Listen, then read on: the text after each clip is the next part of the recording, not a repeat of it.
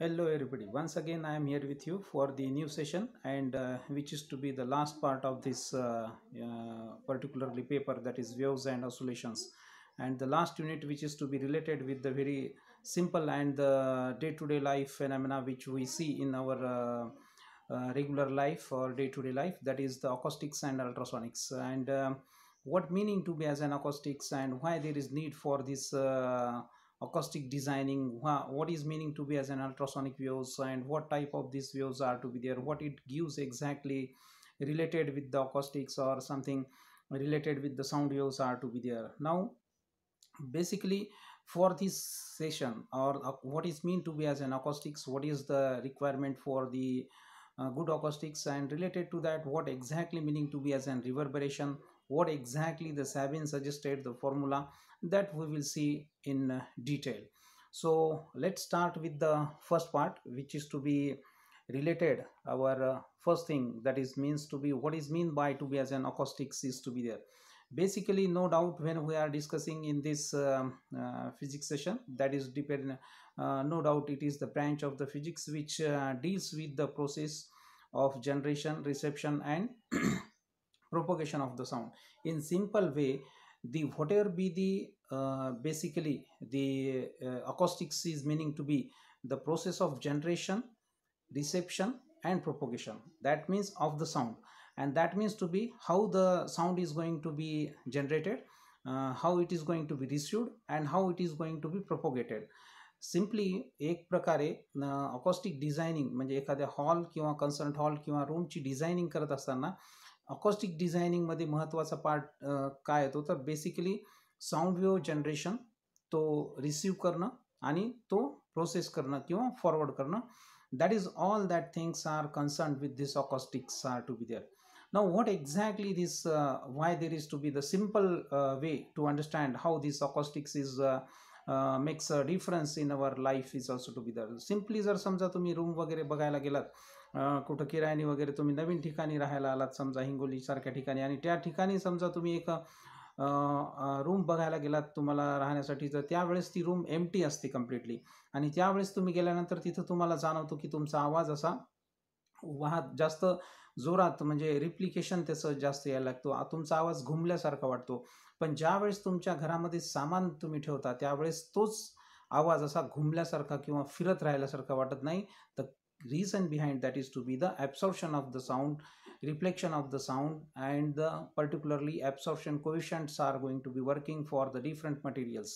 मग हे जे काही सर्व पार्ट आहे, it is cost to be related with the acoustics R to be there. म्हणजे जेव्हा केव्हा एखादा साऊंड तुमच्यापर्यंत येतो तो दोन वेनी येत असतो. That is to be a direct sound wave, or the sound wave it is to be the direct one, and the second one due to the number of reflections whatever the and the number of different surfaces and the different materials are to be there. म्हणजे एक sound जो की directly तुमच्यापर्यंत कानापर्यंत यायला, आणि दुसरा sound जो की म्हणजे रिफ्लेक्ट होऊन यायला वेगवेगळ्या सरफेसेसवरून. म्हणजे आता समजा तुम्ही रूममध्ये बसलेला आहात आणि तुम्ही माझा टॉक देत आहे, त्यावेळेस बेसिकली एक तर साऊंड जर समजा क्लासरूममध्ये पण सपोज टू बी, तर तुमच्यापर्यंत येणारा जो साऊंड वेव्ज आहेत ते बेसिकली एक तर डायरेक्ट येत असतात, आणि दुसरे म्हणजे वेगवेगळ्या ज्या काही सरफेस एरियाज आहेत, म्हणजे की साईडच्या वॉल्स आहेत, सरफेस रूफ आहे, ग्राउंड फ्लोअर आहे, ह्या सर्व भागावरून तो साऊंड रिफ्लेक्ट होऊन तुमच्यापर्यंत येत असतो. म्हणजे दोन तीन प्रकारच्या नाही, बऱ्याच प्रकारच्या साऊंड वेव्स तुमच्याकडे एकत्रित येतात. पण नेमकं तिथं काय होते, ज्या वेळेस डायरेक्ट साऊंड वेव्ह आणि ह्या दुसऱ्या रिफ्लेक्ट होणाऱ्या साऊंड वेव्ह यामध्ये काय होतं, ह्या इथं एकत्रित होऊन तुमच्या कानावरच्या पडद्यावर येऊन पडतात, आणि त्यावेळेस ह्यांचं कॉम्बिनेशन होऊन थोड्या वेळाने तुम्हाला एक सारखा आवाज सारखा तुम्हाला यायला लागतो.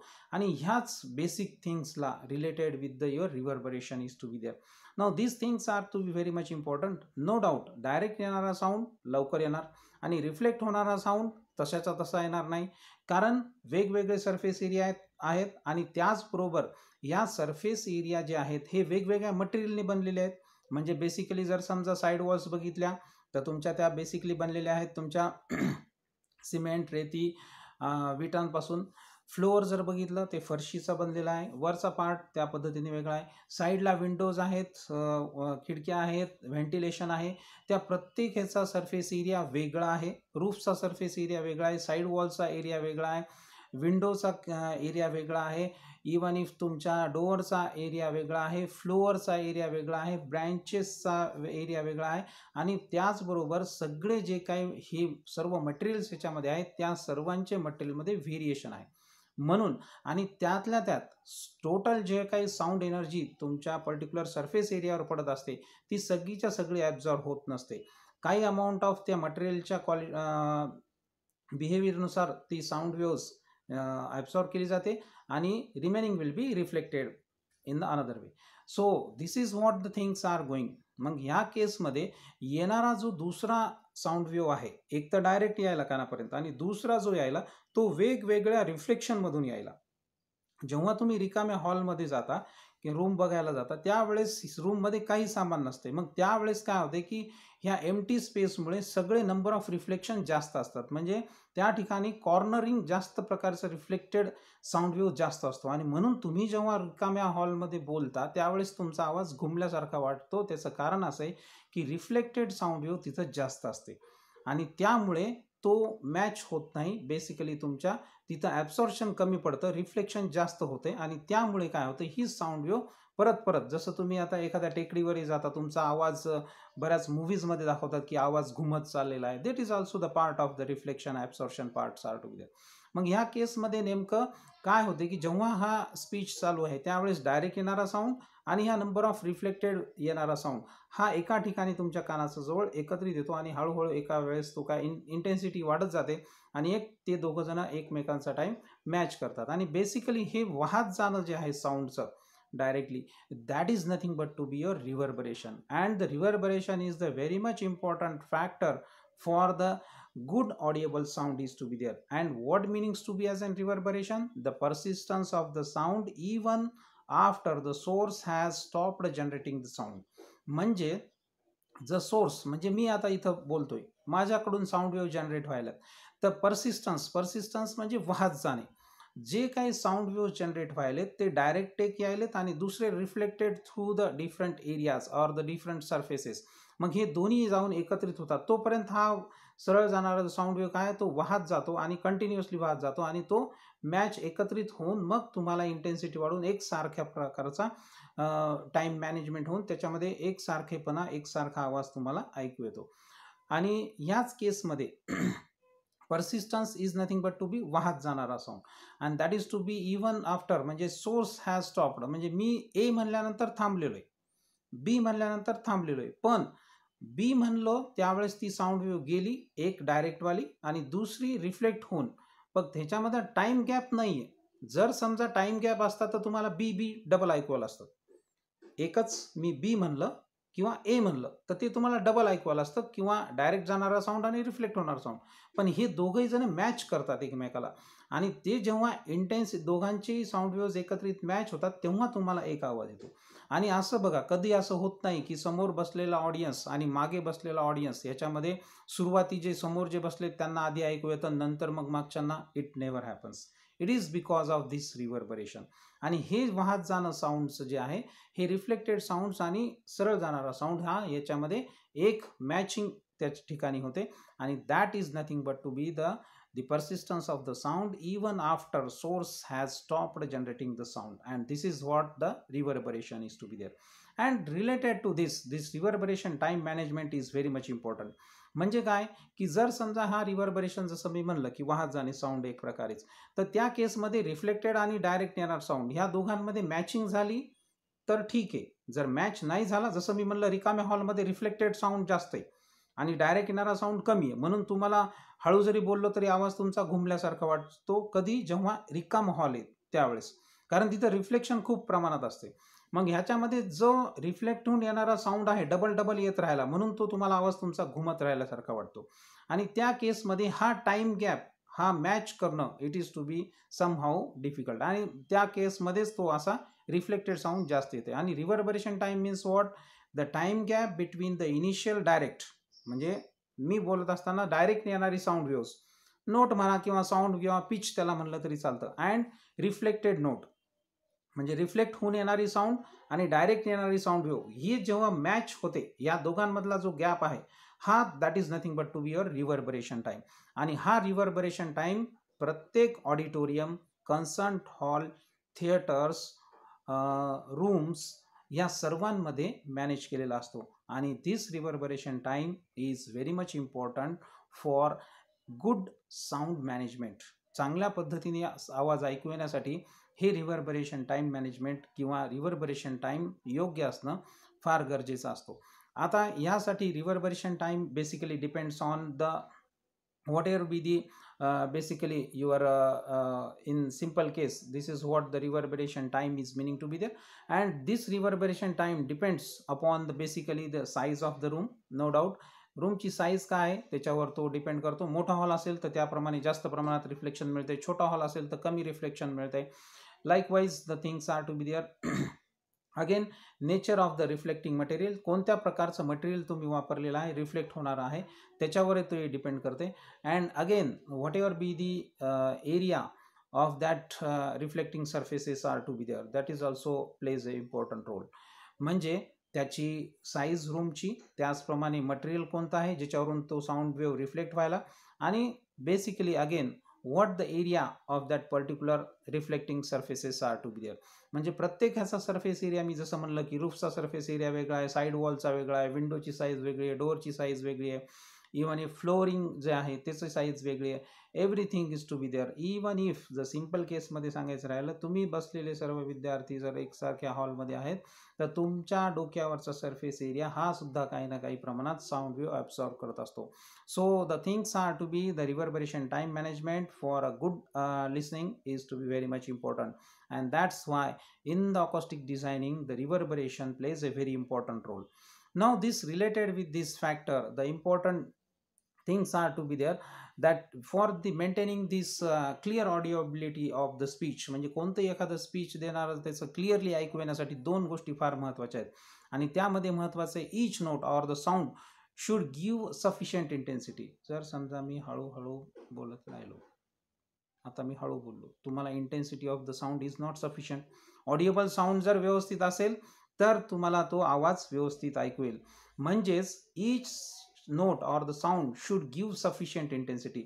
एक सफिशियंट इंटेन्सिटी जर माझी बोलण्याची असेल तरच तुम्हाला तो आवाज क्लिअर येईल. दुसरं, each, this one is to be the first one, and the second is to be the each note should die down immediately, rapidly before the next tone. म्हणजे आता मी म्हणालो ए बी सी डी, ए म्हणल्यानंतर एक पीक यायला मोठा एचा, आणि नंतर रॅपिडली तो डाऊन व्हायला ए साऊंड.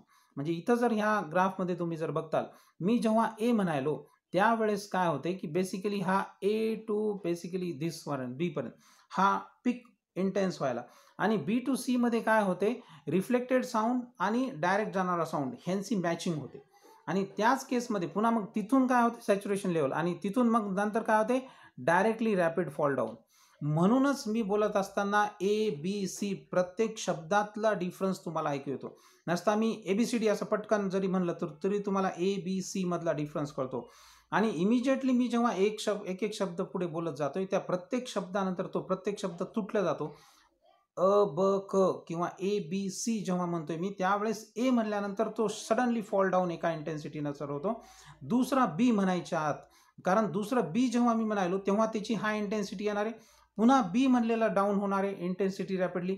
पुन्हा जेव्हा मी सी म्हणणार आहे, सी म्हणायलो त्यावेळेस एका हाय इंटेन्सिटीपर्यंत सीचा आवाज चालला आणि पुन्हा तो रॅपिडली डाऊन व्हायला. पुन्हा जेव्हा डी म्हणेल the intensity will be max and again rapidly fall down. हे जर फॉल डाऊन व्यवस्थित होत राहिलं तरच मला तो ऑडिओबल साऊंड राहील. And that is what the very much important factor for the getting the audible or the clear speech is to be there. So this is what the important factor. If you will see in this case what the relationship is to be given, या केसमध्ये इथे दाखवलेले intensity कशी आहे related with the time, त्यानुसार तुमचं जे काही स्पीच आहे that is going to be continuous with this relationship. Then you will get the good audible or the clear audible speech is to be there. And with this case the important factor that is to be the reverberation.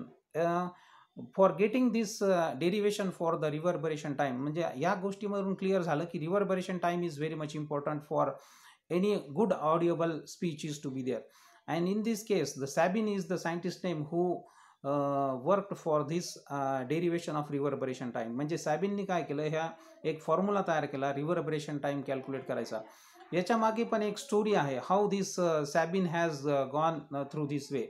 सॅबिनला basically एक कॉन्फरन्समध्ये गेलेले असताना त्या ठिकाणी काय झालं की त्या हॉलमध्ये ज्या पद्धतीने सर्व काही कॉन्फरन्स होती, त्या कॉन्फरन्समध्ये कोणालाही काही क्लिअर आवाज ऐकू येत नव्हता. आणि मग सर्वजण जेव्हा बऱ्याच देशातले लोक तिथं आलेले असताना साऊंड असा क्लिअर कोणाला ऐकू आला नाही. आणि त्यामुळे सगळ्यांना तो ॲज ए म्हणजे कर्कश आवाज किंवा एकसारखेपणा आवाजामध्ये नव्हता. मग त्यासाठी सॅबिनला हे काम देण्यात आलं. मग सॅबिननी एक नवीन पर्टिक्युलरली फॉर्म्युला त्या केसमध्ये तयार केला की ज्यावरून एक ऑडिटोरियम चांगल्या पद्धतीचं कसं असू शकते किंवा थिएटर किंवा कन्सर्ट हॉल असा बनण्यासाठी, त्याच्यामध्ये चांगल्या प्रकारे आवाज येण्यासाठी काय काय गोष्टीची आवश्यकता आहे आणि कोणत्या फॉर्म्युल्याद्वारे ते रिव्हर्बरेशन टाईम कॅल्क्युलेट करता येतो, ते पर्टिक्युलरली सॅबिननी फाइंड आउट केलं. आणि म्हणून सॅबिनने जेव्हा वर्क स्टार्ट केलं तर त्यांनी सगळ्यात आधी सगळ्या मटेरियलचे रिव्हर्बरेशन टाइम्स काढले की एक पर्टिक्युलर मटेरियल आहे, त्या पर्टिक्युलरचं सरफेस एरिया आहे, त्याला किती पर्टिक्युलरली ॲब्सॉर्प्शन कोएफिशियंट आहे, हा त्यांनी बेसिकली कॅल्क्युलेट केला. So सॅबिन developed the first scientist who developed the basically reverberation formula to express the rise and the fall of sound in auditorium. मग ह्यामध्ये सगळ्यात महत्त्वाचं कन्सिडरेशन त्यांनी कॅल्क्युलेट करत असताना सगळ्यात महत्त्वाचं जे कन्सिडरेशन त्यांनी जे ह्याच्यामध्ये केलेलं आहे ते बेसिकली म्हणजे ह्याच्यामध्ये जर बघायचा पार्ट झाला तर ह्या केसमध्ये first assumption it was to be related with the average energy per unit volume in is uniform. म्हणजे त्या एका हॉलमध्ये एक हॉल पहिले त्यांनी कन्सिडर घेतला फॉर अँड त्याच्या कॅल्क्युलेशनसाठी, आणि average energy per unit volume in the is going to be taken as a uniform. Secondly the energy is not lost in the auditorium. त्या particular, no doubt it is to be as an E is equal to mc square. That reason is to be energy never going to be generated or going to be there as an basically we can say die. It is to be as an transfer from one form to another form. That is the what the energy is not going to be lost in the auditorium. And the energy loss is only due to the whatever be the ventilators or absorbing materials are to be there of the walls. म्हणजे energy चा जो काही sound energy in simple way ह्याच्यामध्ये ऑडिटोरियममध्ये loss जो काय आहे तो absorption of material walls, ceilings and due to escape through the Windows and the ventilators. जो साऊंड वेव्स व्हेंटिलेटरमधून, विंडोजमधून, डोअरमधून, सिलिंगद्वारे ॲब्सॉर्ब केलं जाणारं मटेरियल आणि वॉलद्वारे ॲब्सॉर्ब केलं जाणारं मटेरियल, ह्या सर्वांमध्येच जो काही लॉस होईल किंवा जे absorption that is to be loss जो काय होईल, that is nothing but to be called as a absorption of the energy. म्हणजे ह्या ठिकाणी जिथून ही एनर्जी जाणार आहे किंवा जो loss in that form is nothing but it is called to be as a absorption. and this absorption of the energy is going to be there, and absorption coefficient is going to be calculated by the Sabines or Sabine find out. Now what he has considered, first thing he started with the considerations with these two. The average energy in the auditorium is uniform and the no energy is going to be lost without any wall ceilings. म्हणजे फक्त auditorium मधल्या wall, ceilings, Windows आणि ventilator यांच्याद्वारेच absorption जे काय होणार आहे ते एनर्जीचं होणार. Now what he considered first, the related these two assumptions, he again started with the source producing sound continuously. Suppose a source is going to be, जसं मी इथं sound generate करतोय तसं एक पर्सन त्याच्यामध्ये त्या ऑडिटोरियममध्ये साऊंड जनरेट करतोय, तर sound energy is propagated in all direction. मी जेव्हा बोलतोय माझा आवाज पूर्ण रूममध्ये सर्व बाजूंनी घुमतोय. That is to be as and taken into granted. Now this is sigma is the taken as an energy contained in a unit volume. म्हणजे आता बघा एका per unit that is to be the energy, sound energy. इथं energy प्रत्येक वेळेस म्हणजे sound energy म्हणणार नाही. नो डाऊट एनर्जी जेव्हा केव्हा म्हणतो it concern to be the sound energy. The sound energy is contained in a unit volume. आता युनिट व्हॉल्यूममध्ये जनरेट म्हणजे कंटिन्युअसली जी काही एनर्जी आहे ती एका सॉलिड अँगलनी इन्सिडंट होते पूर्ण युनिफॉर्म ह्या तुमच्या ऑडिटोरियममध्ये. आता ती energy that is contained in a solid angle is nothing but to be given with D sigma d phi is equal to sigma d phi 4 pi is to be there. and this is what the he calculated value.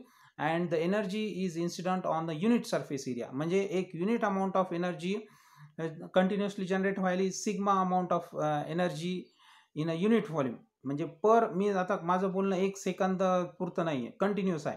म्हणजे माझी जी काय मी generate करायलो as a source, मी इथं जे आहे sound energy मी काय generate करायलो, ती energy जी काय आहे ती per second per unit time मी जनरेट करायलो, आणि that is given as A sigma in the energy content in the unit volume. एका युनिट व्हॉल्यूममध्ये ती amount of energy is going to be generated.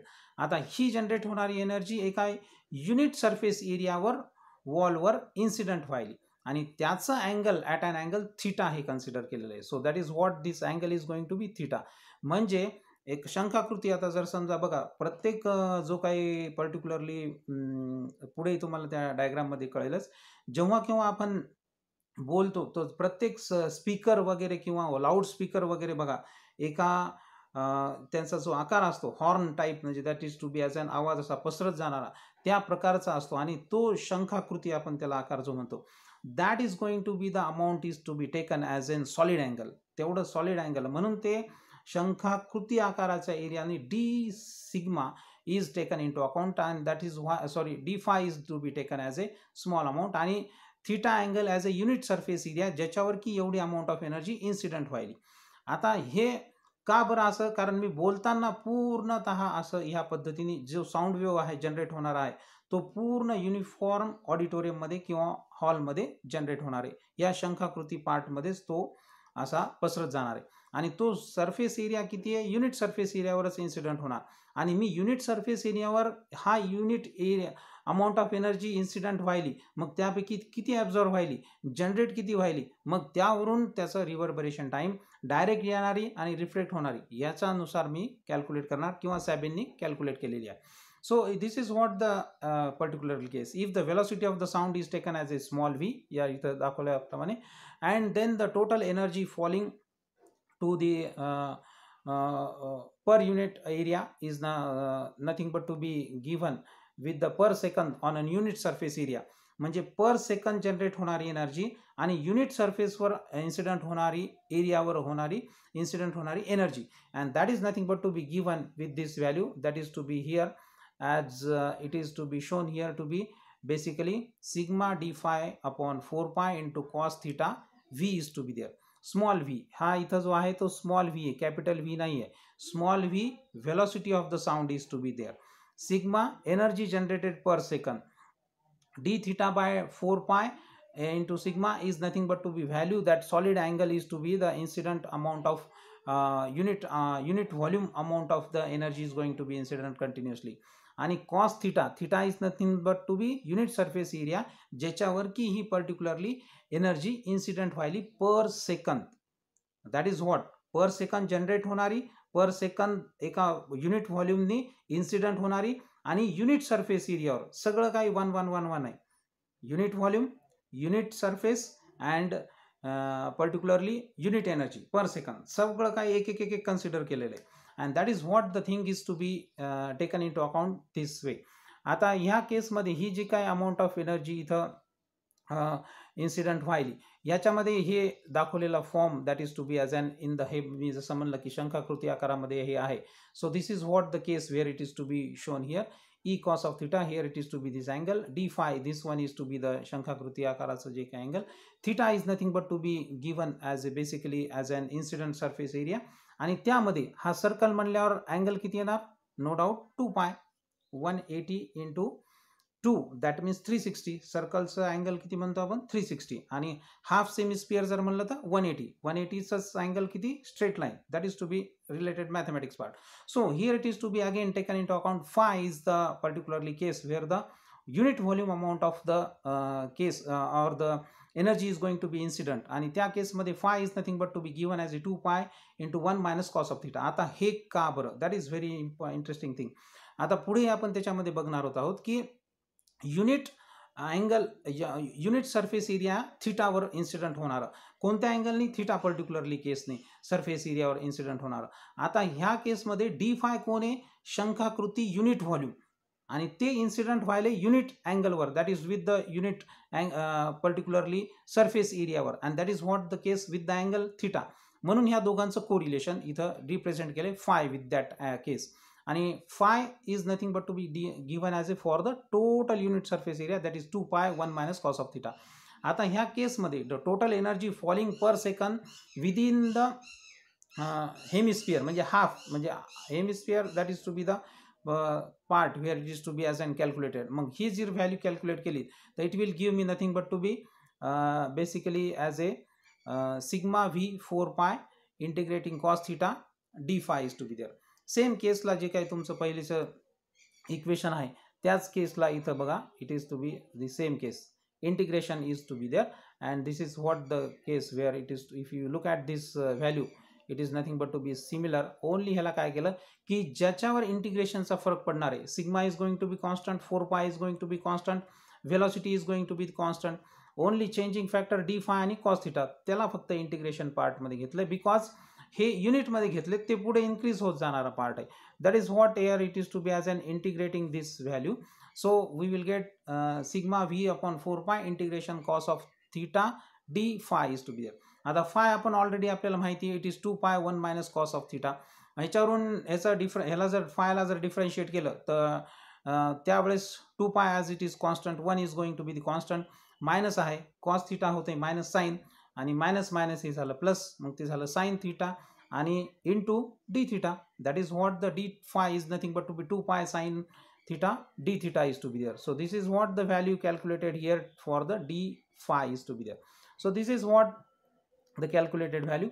Again using this substituting this value of the d phi, ही जर total energy falling मध्ये जर incident आपण जर put up केली the per second within the hemisphere, then the value will be becoming to be as an sigma v 4 upon 4π integration for the hemisphere, that will be from 0 to π/2. Hemisphere is to be taken into account, that's why it is to be as an not for the case where it is to be 0 to π/2 is to be there. Now in this case it is 2π sin theta cos theta d theta is to be there. मग या ठिकाणी जर समजा ही value put up केली, या D फायचं काय 2π sin theta d theta, ही जर value D फायच्या जागी म्हणजे ह्या इथं जर पुटअप केली, लुक ॲट ह्या ठिकाणी आपण इन्सिडेंट करायलो, ह्या डी फायची व्हॅल्यू किती 2π sin theta d theta, मग हे रिलेशन भेटते sin theta sorry cos theta 2π sin theta d theta is to be there. Same आहे बघा, there is no change, that is to be equation जास्त आहे म्हणून जास्त कन्फ्यूज व्हायचं काम नाही, you have to be focus, then it will be very easy to understand this part. So sigma v 4π integration 0 to π/2 due to hemisphere and 2π sin theta cos theta d theta, तेच म्हणलं मी आता, हेच इथं लिहिलेलं आहे. सो अगेन आता जर समजा ह्याला सिम्प्लिफाय केलं, म्हणजे लिमिट जर समजा 0 to π/2 ह्या केसमध्ये ह्याला टाकलं तर इथं 2π हे जर बाहेर आलं तर कॉन्स्टंट आहे 2π, मग बे एक बे आता पाय गेला आणि बे दोन्ही 4 म्हणजे 2 उरले, म्हणून सिग्मा व्ही अपॉन 2 आलं. आता ही limit minus of cos square, no doubt it is trigonometric relationship sine theta cos theta, that is to be as an d theta is to be written in this fashion, that is cos square theta by 2 is to be there. आता ही जर पुन्हा limit जर ह्याच्यामध्ये वापरलं 0 to π/2 तर त्या केसमध्ये sign sorry cos of particularly π/2 that means 90, that will give you cos theta 90 बघायचं, आणि that will give you nothing but to be related with this values, आणि त्यामुळे हे 2 into 2 that is 2 into 2 that is 4, that's why sigma v by 4 is the remaining value. For this case it will become to be as an, this part will become to be as an 1. So here it is to be as an sigma v by 4 will be the total energy falling per second. प्रत्येक सेकंदाला total sound energy falling किती आहे, sigma v by 4 is to be there. So moving forward again, now absorption coefficient. आता लक्षात घ्या, एवढी amount of energy incident व्हायली त्या surface एरियावर, पण त्या सरफेस मी जसं म्हणलं की जर समजा हा एवढा सरफेस एरिया आहे, ह्याच्यावर इन्सिडेंट होणारी सगळीच्या सगळी एनर्जी ॲब्सॉर्ब होत नाही, ती काही amount of depending on material ते ॲब्सॉर्ब करते आणि रिमेनिंग रिफ्लेक्ट बॅक करते, तशाच त्यालाच म्हणतात ॲब्सॉर्प्शन कोइफिशियंट. प्रत्येकाची भूक वेगवेगळी आहे. प्रत्येकाला फुल असं ताट भरून जरी दिलं तर सगळेजण म्हणतात हे काय जेवण कमीच करतो, हा काय किती खादाड आहे, असं. हे depending on how much amount of absorption is to be there by the materials, that is to be very much important. आणि म्हणून इन्सिडंट होणारी एनर्जी, काही अमाऊंट ऑफ ॲब्सॉर्ब होणारी एनर्जी आणि रिफ्लेक्ट बॅक होणारी, दॅट इज व्हॉट. म्हणजे ह्याचा जर रेशो घेतला, दॅट इज ॲब्सॉर्ब केलेली energy divided by the total incident energy, that ratio is nothing but to be absorption coefficient is to be there. So in the simple way, the absorption coefficient is represented by the alpha, and that is nothing but to be calculated with the some absorption coefficient of the walls that refers to the fraction of the incident energy not reflected from the walls. That is to be the case. The amount of absorption per second per unit area is going to be calculated here, and it is nothing but to be given with alpha sigma v by 4. This amount of energy per second per unit area म्हणजे जेवढी amount of unit volume energy त्याच्यावर incident होत होती sigma V by 4, त्यामध्ये absorption coefficient add केला, that is into केलं, that is alpha into sigma V by 4, म्हणजे एवढी amount of energy absorb व्हायली per second per unit area. कारण unit एरियावरच पडलेली होती ती, मग तेवढ्या युनिट एरियाने ॲब्सॉर्प्शन किती केलं, काही अमाऊंट ऑफ, मग त्याचा ॲब्सॉर्प्शन कोएफिशियंट तिथं पकडावं लागेल. आता ॲब्सॉर्प्शन कोएफिशियंट प्रत्येक मटेरियलचा वेगळा आहे, त्यानुसार ॲब्सॉर्प्शन होईल. जर समजा वॉलवर पडली तर त्यानुसार ती सिमेंट वाळू तसं ॲब्सॉर्ब करेल. जर समजा वुडन मटेरियलवर पडलं तर त्यानुसार तिचं ॲब्सॉर्प्शन होईल. ओपन विंडो असेल 100% ॲब्सॉर्प्शन, सगळा साऊंड बाहेर जातो open विंडोमधून. That is what the absorption coefficient parts R to be there. So it is nothing but to be given with alpha sigma v by 4 is to be there. Now A is the area of the wall. आता समजा आपण consider केलं एक unit area घेतला होता, पण A is the total area of the wall that supposed to be taken into account. So in that case, if suppose I am going to find out the relationship for the again increasing values for, that is to be means to be A is the area of the wall and the other absorbing materials including the ceiling, windows and ventilators, it is the amount of energy absorbed per second, म्हणजे total amount of energy absorbed per second is nothing but to be A into alpha into sigma v by 4 is to be the value. What amount of energy absorbed per second, area जर समजा मी total घेतला त्याच्यामुळे मला काय माहिती झालं, total amount of energy absorb per second total absorb होणारी energy किती आहे, A into alpha into sigma into v by 4 is to be the relationship. So moving forward again, this much amount of energy is going to be absorbed. आता ही amount of energy absorb व्हायली पूर्ण हॉलमध्ये, पण हॉलचं volume किती आहे, that is what again now we R considering. Late capital V be the volume, small V आपण velocity of the sound घेतलेली आहे. इथं आपण हा व्ही जो घेतोय तो कॅपिटल व्ही घेतोय. आता हा कॅपिटल व्ही कुणाबद्दल आहे, volume of the auditorium. Volume, उंची, लांबी, रुंदी गुणिले, that is all things R to be there. Your 10th is going to be very good, I know. That volume of the auditorium is to be there. Total volume and the total energy generated per second is nothing but to be volume into sigma, that is to be there. म्हणजे per second किती energy generate व्हायली, that is v into sigma. The rate of increase of the energy ddt of v sigma, and that's why it is nothing but to be again given with the v into d sigma by dt. त्याला आपण simplify करून लिहिलं, capital V आहे एवढं लक्षात ठेवा, व्हॉल्यूमचा V आहे. and this is what the relation number 1 or equation number 1. Now in this case, suppose we are again to be doing another thing, that suppose the source supplies energy at the rate of q. आता थोडंसं आणखीन ह्याला, हा जर ह्या रेटने आपण rate of increasing, इथं जे आपण म्हणलेलं आहे रेट ऑफ इन्क्रीजिंग, हे जे आहे V into D sigma bye D T, हे जे कॅल्क्युलेट केलं, rate of increasing of the energy आपण कॅल्क्युलेट केली. पण आता दुसऱ्या एका माध्यमातून किती अमाऊंट ऑफ एनर्जी इन्क्रीज व्हायली हे दुसऱ्या पॉईंटने काढणार. कसं की त्याचं टोटल व्हॉल्यूम जेवढं आहे त्याच्यातून ॲब्सॉर्ब होणारी एनर्जी, जनरेट होणारी एनर्जी ह्यांचा वजाबाकी जर केली तर तो पण एक प्रकारे रेट ऑफ इन्क्रीज आहे. And that is what the case we R doing.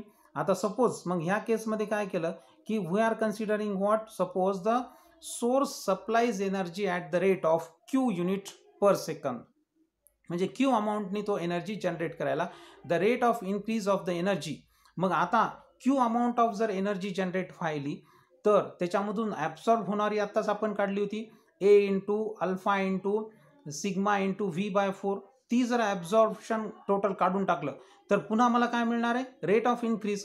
म्हणजेच रेट ऑफ इन्क्रीज ह्या माध्यमातून टोटल इन्सिडंट किती झाली आणि ॲब्सॉर्ब किती झाली याची वजाबाकी इज इक्वल टू हे जे काय आहे total volume of the particularly तुमचा auditorium into rate of increasing the energy. कारण मी किती वेळाने बोलतोय, किती वेळापासून, तेवढा amount of energy per second it is going to be there त्या ऑडिटोरियममध्ये, त्या हॉलमध्ये जनरेट होत जाणार. मग ह्या दोन क्वांटिटीज 1 आणि 2 काय म्हणणार मी, इक्वल. दोन्हीचा अर्थ एकच आहे, the rate of increasing of the energy, फक्त ती लिहिण्याचा माध्यम या पद्धतीने. So this to from 1 and 2 I can write again for this case v into D sigma bye D T is equal to Q minus A alpha sigma V by 4. आता ह्या केसमध्ये काही कन्सिडरेशन्स आपल्याला करायचे, कशासाठी की जे आपल्याला इक्वेशन सिम्प्लिफाय करायला सोपं जावं. मग ह्यामध्ये ए इंटू बेसिकली इथं जो पार्ट आहे ए into alpha into V by 4 is taken as A capital के, आणि के by V is nothing but to be beta, it is to be taken or we have taken as a this value k by v is nothing but to be beta, and again here b another part is to be taken q by k is to be there. आता q म्हणजे काय, already q by k, आता q is to be there आणि k कोण आहे, k म्हणजे a alpha v by 4 आहे. मग हे q बाय जर झालं तर 4 वर जातील, म्हणून काय होईल, भागिलेला भागिले, दॅट इज व्हॉट, गुणिल्यामध्ये वर जाईल, 4q bye a alpha v is to be there. What is b means to be. आता फ्रॉम इक्वेशन 3, ह्या इक्वेशन 3 वरून जर समजा आता मी रिलेशनशिप लिहायचं म्हणलं तर as it is left hand side v into D sigma bye D T Q minus आता a alpha sigma v bye 4, त्याच्याबद्दल काय लिहू शकतो मी, त्याच्याबद्दल k लिहू शकतो, पुट केलेली व्हॅल्यू, आणि इंटू काय सिग्मा, इथं सिग्मा जो आहे तो a alpha v bye 4 that is nothing but to be K consider केले, म्हणून मी हे रिलेशन ह्या पद्धतीने लिहू शकतो. आता हा v जो आहे राईट साईडला गेला, लेफ्ट साईडला मल्टिप्लिकेशनमध्ये, आणि जर समजा राईट साईडला गेला तर ह्या दोघांनाही डिवाइड होईल, क्यूला पण डिवाइड होईल v आणि केला पण डिवाइड होईल v. मग त्यानुसार D Q by D T is equal to काय, Q by V minus K by V into sigma. The general solution for this equation number 4, याचं जर जनरल सोल्युशन जर बघितलं तर सिम्पली हे दिलं जाते ह्या पद्धतीमध्ये, and that is nothing but to be sigma is equal to be plus small B exponential of minus beta T is to be there. आणि सपोज सुरुवात जेव्हा केली मी, समजा इनिशियल स्टेजला, म्हणजे व्हेन द लेक्चर सुरू व्हायले त्यावेळेस एनर्जी जनरेशन 0 आहे, स्टार्टच झालं नाही, म्हणजे टी इज इक्वल टू 0 आहे त्यावेळेस.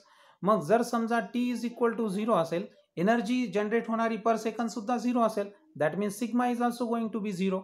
So in this case equation 5 will be, therefore it will be 0 is equal to b plus small b, exponential of 0, power of 0, that will give you 1, that means 0 is equal to b plus small b.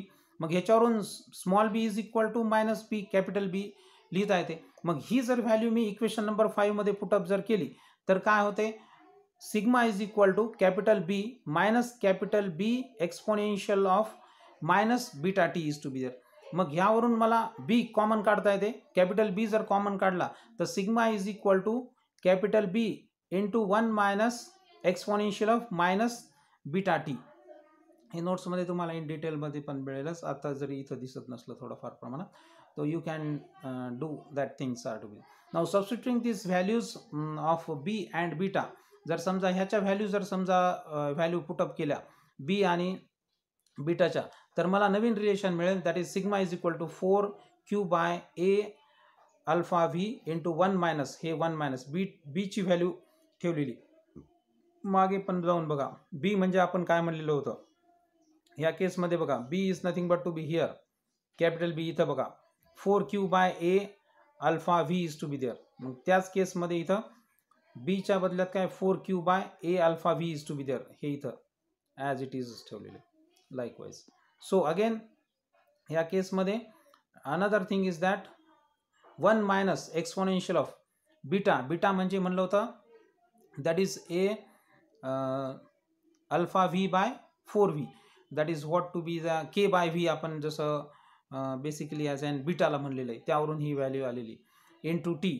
That is this equation 6 representing the average sound energy per unit time from the per unit time rise of the average, म्हणजे ह्याच्यामध्ये एवढ्या amount of rise of the energy is to be there per unit time from the source producing the sound. म्हणजे सोर्सनी जेव्हापासून sound generate करायला सुरुवात केली, म्हणजे speech द्यायला सुरुवात केली, तेव्हापासून पर युनिट एनर्जी रेझिंग ही अमाऊंट किती त्या प्रमाणात आहे. So this is what the amount of energy generation rising. आणि again the maximum value of the average energy per unit volume is nothing but to be हीच quantity ठरवते. That is the sigma max is nothing but to be 4q by a alpha v is to be there. Similarly after the source is to emit the sound, म्हणजे सोर्सनी energy generate करणं जर stop केलं, the decay of the average energy per unit volume is nothing but to be given with sigma is equal to 4q by a alpha v exponential of minus a alpha v into t by 4v is to be there. So this is what the case where it is to be giving you simplification. Again, sigma is equal to small sigma exponential of minus a alpha v t upon 4v is to be there. Now factor a alpha v by 4v gives the reverberation time actually in the auditorium. If alpha 0 is nothing but to be representing the minimum audible intensity, म्हणजे कमीत कमी हळू किती बोललेलं ऐकू येते, that is to be as N minimum audible intensity after the time particularly t1. Then from the equation number 9 this relation can be written as a in this format as a sigma 0 is equal to sigma max exponential of minus a alpha v upon 4 small v upon 4 capital V into t1. t1 is the time interval between the cutting of the sound, म्हणजे बोलणं बंद केलं तिथून आणि आधीचं हे sound of the sound, and the time at the particularly where the it is the time t1 is the time interval between the cutting of the sound and the time of the which the intensity falls below the minimum audible level. This is what the time gap in between. Therefore the equation number 9 will be given as a representing as a sigma max is equal to sigma 0 exponential of minus exponential of small v alpha into t1 upon 4v capital V is to be there. Putting the logarithmics way, it is मग हा जर ॲप्सुला 0 sigma 0 जर इकडे आला तर लेफ्टला आला तर तो डिवाइड होईल, म्हणून log to the base E sigma max upon sigma 0 is equal to हे एक्सपोनेन्शियल जात असते लॉगरिथमिक जेव्हा मी घेतो, आणि त्याचा जो पॉवर असतो तो automatically A alpha V by 4v into t1 एवढी व्हॅल्यू होते. दिस is equation number 11. and here alpha is nothing but to be alpha and the sigma 0 change with the frequency of the sound. हे frequency of the sound नुसार ह्या दोन्ही value absorption coefficient आणि तुमचा minimum audible frequency range that is going to be changing with the frequency range. आता ह्या केसमध्ये दिस average for this for calculating the reverberation time the standard steady intensity is taken into account, and Sabine took the value 10⁶, म्हणजे त्याची standard sigma max upon sigma 0 ही जी standard value घेतली that is to be 10⁶ जर घेतली आणि equation number 11 मध्ये जर put केली तर log to the base E 10⁶ is equal to A alpha V by small V by 4v capital V into t1, आणि 10चा log to the base 2.303 into 10 into 6 येईल, कारण ते 10 to the power 6 असल्यामुळे, is equal to a alpha v by 4 capital V into t1, and that sound approximately at that room velocity is to be taken as a 350 meter per second. जर समजा velocity of the sound standard आपण जे घेतो 350 that is 350 meter per second जर घेतली आणि ह्याच्यामध्ये जर व्हॅल्यू पुटअप केल्या तर t1 will be nothing but to be giving me value, it is nothing but to be 0.158 v by summation of a alpha. आता ह्या ठिकाणी समेशन ऑफ ए अल्फा लिहिण्यामागचं कारण असं आहे की एकच सरफेस एरिया नाही आहे तिथं, त्या रूममध्ये ह्या कोणत्याही रूममध्ये किंवा ऑडिटोरियममध्ये एकच सरफेस एरिया नाही, number of different surface areas असतात आणि प्रत्येकाचा एरिया पण वेगळा असतो. म्हणून ए इंटू अल्फा, अल्फा म्हणजे अप्रॉक्स पर्टिक्युलर तुमचा ॲब्सॉर्प्शन कोइफिशियंट आहे आणि प्रत्येक मटेरियल हे वेगवेगळ्या पद्धतीने बनलेलं आहे. वेगवेगळ्या काही वूडचं आहे, काही स्टीलचं आहे, काही सँडचं आहे. तर मग प्रत्येकाचा ॲब्सॉर्प्शन कोइफिशियंट पण वेगळा आहे, प्रत्येकाचा सरफेस एरिया पण वेगळा आहे. म्हणून सगळे सरफेस एरिया आणि त्याचा जो काही ॲब्सॉर्प्शन कोइफिशियंट असेल तो म्हणजे सम, त्याची समेशन कधी घेतो आपण, सम of small all that values R to be there. आणि म्हणून T1 reverberation time is nothing but to be 0.158 V, capital V, volume of that particular auditorium or concert hall, divided by summation of A alpha is to be there. This is what the standard value or the reverberation time derivation for the reverberation time calculated by the Sabines.